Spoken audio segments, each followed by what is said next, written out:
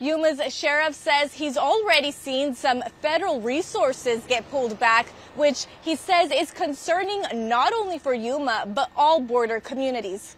In a county like Yuma, Sheriff Leon Wilmot says, resources are very limited. And when it comes to securing the border, it's all hands on deck for all law enforcement agencies.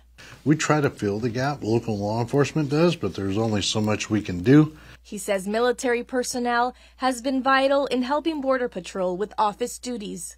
That helped Border Patrol because they don't have that personnel to be able to handle all that, especially when we were dealing with the influx. In turn, allowing agents to be out in the field patrolling the border. Taking that resource away from our federal partners and not having a game plan.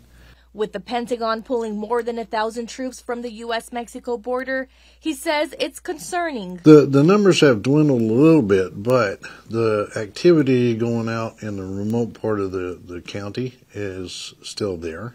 From 1,400 people crossing every day to an average of 300 to 400 people, Wilmot says it might not seem like a lot now, but there is still a lot of manpower needed to patrol and process people daily.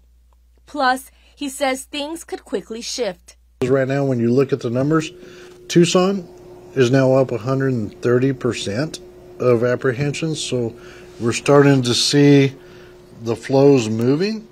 And the concern for Yuma is that now that they're starting to see an increase in Lukeville, that it might start swinging back towards Yuma County.